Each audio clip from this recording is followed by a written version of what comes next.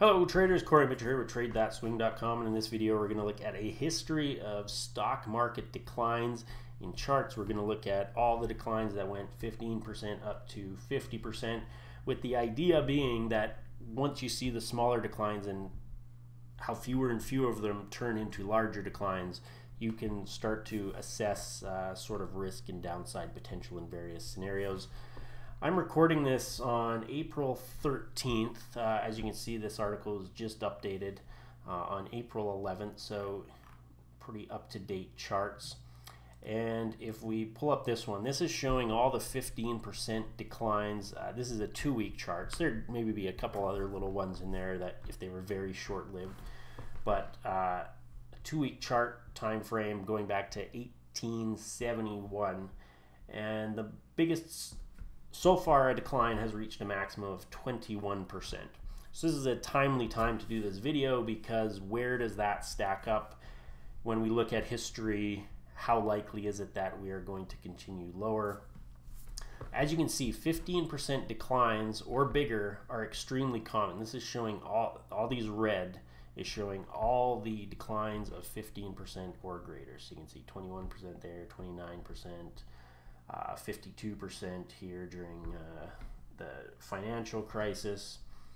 A lot of information on this chart. A couple takeaways here is that we tend to have these, at least since the 50s, these bigger trending periods followed by a sideways period.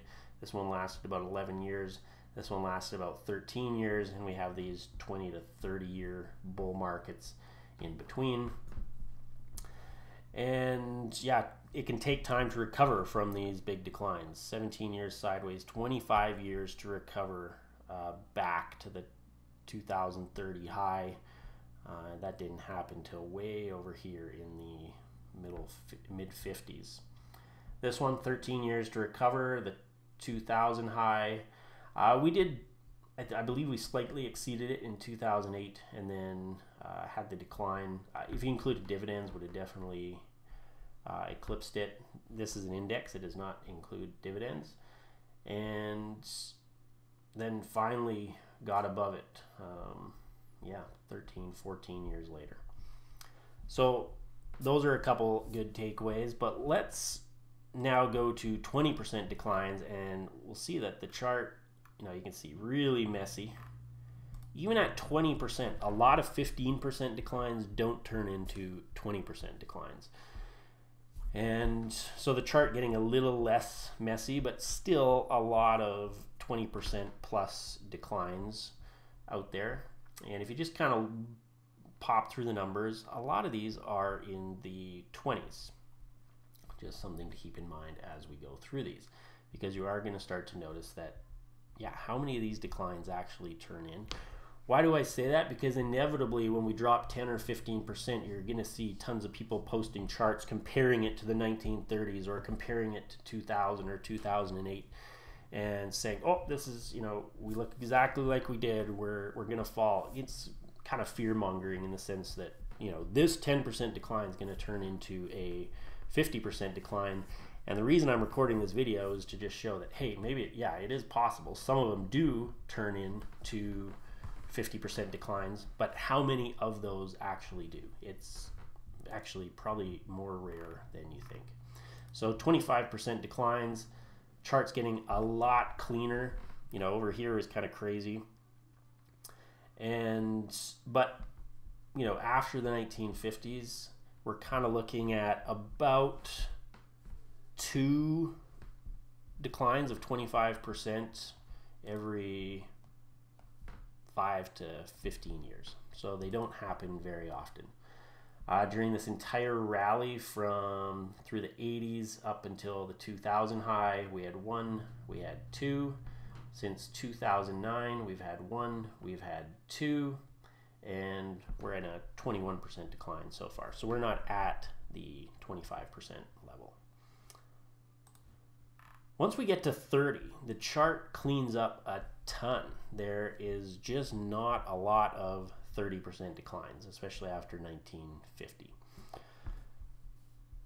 So, you can make your own judgment from that, but basically if 20 if 20 and 25% declines generally do not turn into 30% declines, we could infer that generally 20 and 25% declines are pretty good buying opportunities, usually because they don't turn into 30% declines. And so we can see that here, 37% in 60, 49% in the 70s, 50% in 2000, 57% during the financial crisis, and we've had one 30% decline during this rally since 2009.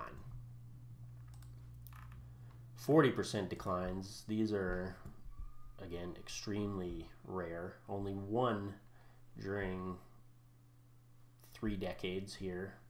We had 2 during this decade, what some call the lost decade, 13 years sideways.